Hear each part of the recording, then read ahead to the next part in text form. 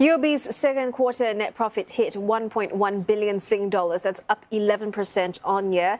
The bank says the rising interest rate environment will further boost its margins for the year. Its net interest income rose 18% on year, driven by strong margin improvement and loan growth.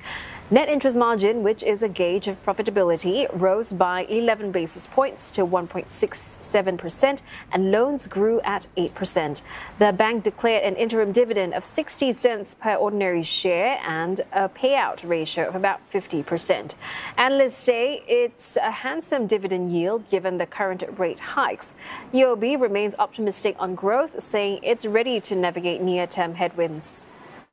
On one hand, increasing rates will boost our interest income.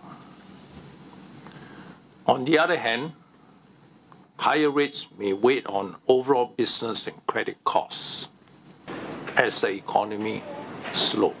We are confident that with our strong balance sheets, diversified revenue drivers, and disciplined approach, we can navigate this environment and support our customers.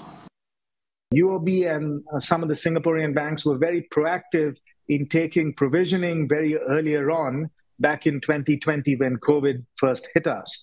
That means that the balance sheet of these banks are at a relatively healthy level as we move into the recovery phase.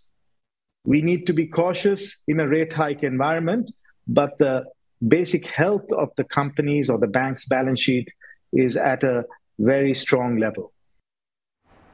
Well, UOB's result kicks off earnings season for local lenders. OCBC and DBS will release their earnings next week.